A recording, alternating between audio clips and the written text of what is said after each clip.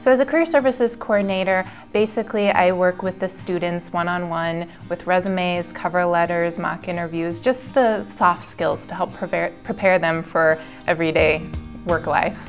With a background in human resources, I'm able to help them just understand what they should be looking for from the recruiting side of things. So what are the employers looking for from a day-to-day basis? And that's things like those soft skills, so personality, what are they saying with their body language, and what are they saying with those behavioral interviewing questions.